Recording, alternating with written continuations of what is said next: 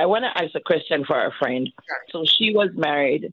She got married to a U.S. citizen. They went to an interview and they denied her, saying that, they just said to them, why don't you just admit it that the marriage is fraud?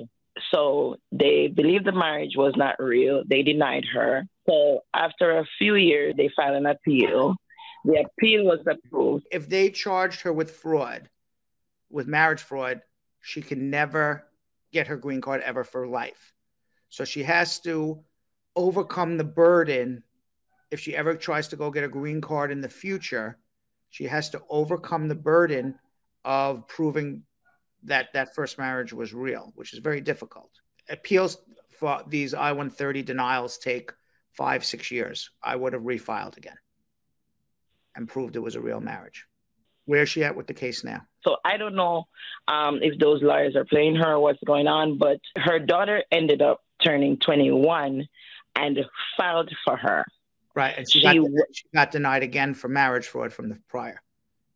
Yes. And then they waited 2 years, she said, and then she refiled now with her daughter. But Brad, she got a work permit. She's going to get denied again unless she can prove that first marriage was real. So she's going to keep getting denied. She's going to keep getting denied. She needs some new blood representing her, I think. So if they know they're going to deny her the green card, would they still give her the work authorization? Yeah, because sometimes they're just blindly processing paperwork and no one realizes that she's barred from getting a green card until she goes for her interview.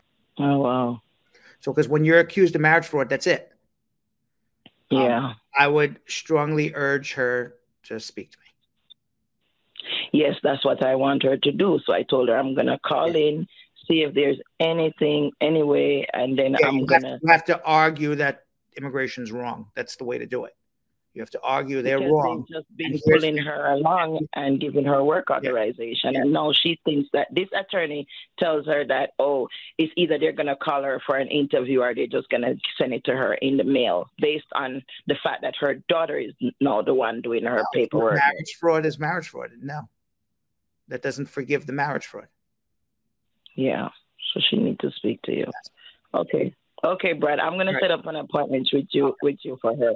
All right. And then, all right, Brad. Thanks, Brad.